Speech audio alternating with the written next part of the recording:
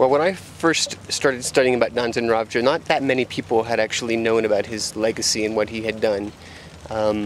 Over the last 10 years, more of his life story has come out into the Mongolian public. So more books in Mongolian have been written about his life, and more Mongolians are starting to understand his important role in the history of Mongolia. And now I think people understand that he really was a genius, and he was a poet and a playwright, and he founded schools and libraries and museums, and Mongolians are just starting to understand how important that was in their history, because during the communist period really none of this was known.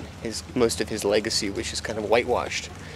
So I think now it does play an important role. I think that he has become a sort of cultural icon, an important cultural figure in Mongolian history, and I think that a lot of Mongolians read his books and read his poetry and continue to want to learn more.